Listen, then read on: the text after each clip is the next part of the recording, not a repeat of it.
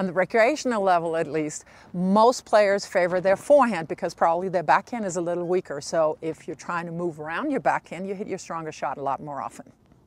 With an inside-out forehand, you can open the court a whole lot more, you create angles, and you push your opponent around a lot more.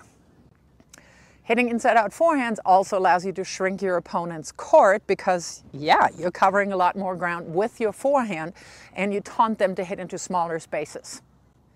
You can attack higher balls or defend higher balls a lot easier with your forehand rather than your backhand. With your inside-out forehand, you can actually hide an inside-in forehand a lot more. You disguise it a lot better than a regular backhand down the line.